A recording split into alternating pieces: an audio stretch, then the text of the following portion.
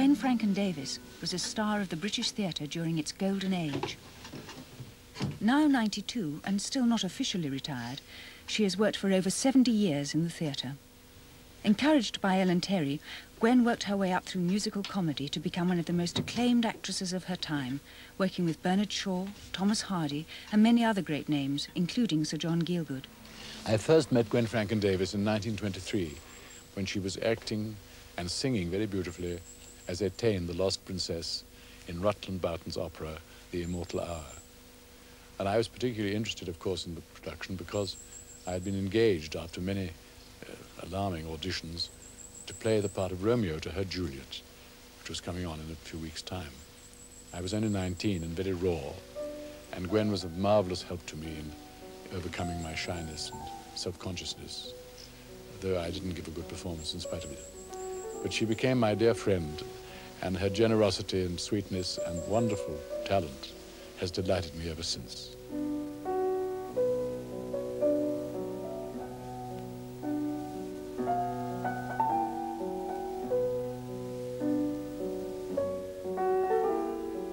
She always had this brilliant skill in costume plays and in comedy as well as tragedy. And I loved working with her and always have done. Now that we're both fairly elderly people, I like particularly to remember her in the last part of Shaw's Back to Methuselah, when an enormous egg in the middle of the stage suddenly cracked open, and out of it stepped Gwen in a little white nightie and bare feet, tottering about like a child that was just trying to learn to walk. My father was a very well-known singer. He became the foremost baritone of his day and was particularly good in oratorio. He was supposed to have been the greatest Elijah since Santley. And, of course, in later years, Elgar, he sang in the first performances of Elgar's Garantios with Jervis Elwes. And later, Elgar wrote the part of the Christ in the Apostles for my father. So my early childhood was more music than theatre. But my godmother was Ellen Terry's companion for many years, and I suppose it was the association of this glamorous and wonderful personality that, of course, Ellen Terry was, that sparked off in me the desire that when I grew up, I was going to be an actress, because she had a magical quality. By the time I was 15, I persuaded my mother to let me leave school. I detested school. I said it was going to be no use to me because I was going to be an actress. So she let me leave school, but she then sent me to a home life training for girls where I was taught cookery and housewifery and sewing and a bit of kindergarten work and all that sort of thing. It was very useful in later life. But she said, no, we must first find out whether really you have got any talent. And that was when she wrote to Miss Terry to say, could she bring me to see Miss Terry, and would Miss Terry hear me recite and say what she thought about it. So, on a certain date, Mother and I, with great trepidation, went to see Miss Terry, who was then living in a lovely old house in the King's Road, Chelsea, which afterwards, I think, Peter Ustinov lived in.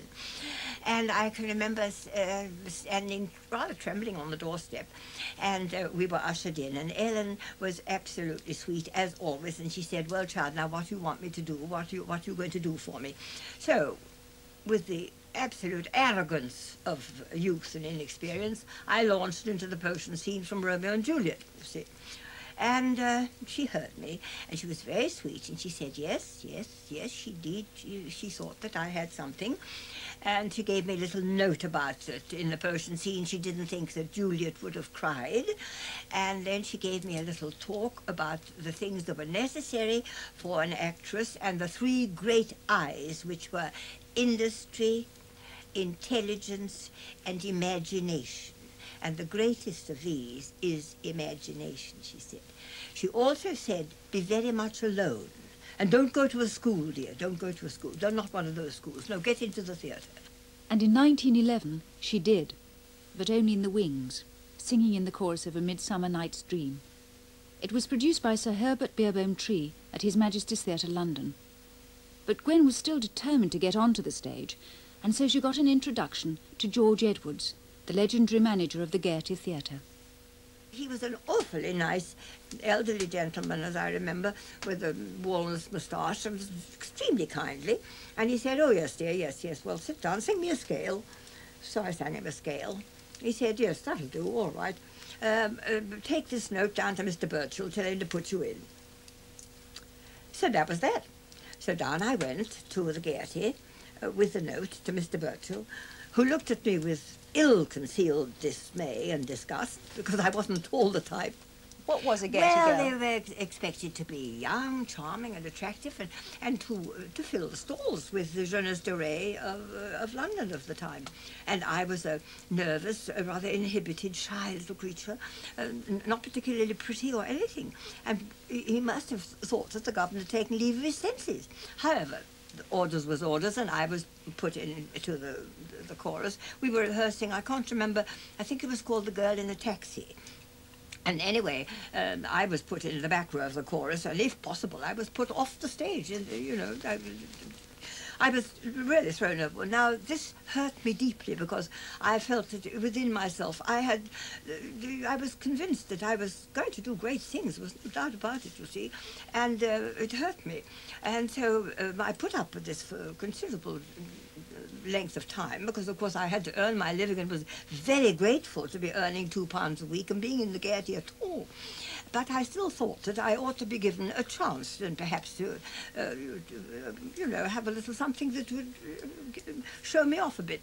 So I mentioned it to the aforesaid elderly gentleman, and that I didn't think I was being fairly treated in the matter, and that there was more in me than Mr. Birchall thought. And anyway, another letter was obviously sent to George Edwards, and Mr. Birchall was told there was going to be a new number coming on, and it was going to be the first sight of the tango, which was going to sweep London by storm, and there were going to be 8 couples dancing it, and the dresses were going to be made by Doucet in Paris, and it was going to be, you know, the thing, and I was to be one of the 8 dancers. Mr. Birchall's face when he heard the news. But there was nothing he could do about it, and so I did. I got my chance. For the next few years, Gwen worked mostly in musical comedy, on endlessly depressing tours. She sometimes played the lead, but more often than not, understudied. During the Great War, she worked for a while in the censor's office translating the letters of German prisoners of war, and she continued her singing both in concert and at the Glastonbury Festival. This had been founded in 1914 by the composer Rutland Boughton, who had been Gwen's father's accompanist. His dream was to establish Glastonbury as England's Bayreuth. It was there in 1919 that Boughton put on a Celtic folk opera which he had composed, called The Immortal Hour, and asked Gwen to sing the part of the fairy princess, Etain. We gave the performances in the assembly rooms in Glastonbury. The benches were hard wooden benches without even any back, so the audience had the utmost discomfort to put up with. We had one dressing room for the women on one side and one for the men on the other, and it was quite a large chorus, the choruses in The Immortal Hour. And I remember saying, couldn't I have just a little tiny place to myself, because I was playing it and I was knocked about by the chorus, and I felt I couldn't you know, control my thoughts or get myself quiet. So they found a little tiny cupboard. And in this little tiny cupboard, and it was next door to the local bakery, and the waft of the warm bread used to come wafting through the dressing room, and but the light of 4 candles which I stuck up, because there wasn't any electricity, and all the lighting was done by a couple of what was known as limes, you know, that went hissing, you see, and that was the only illumination there was, and with Rutland playing the piano, and that was the first performances of The Immortal Hour. And yet the magic of The Immortal Hour transcended those really practically impossible conditions, and it caught on.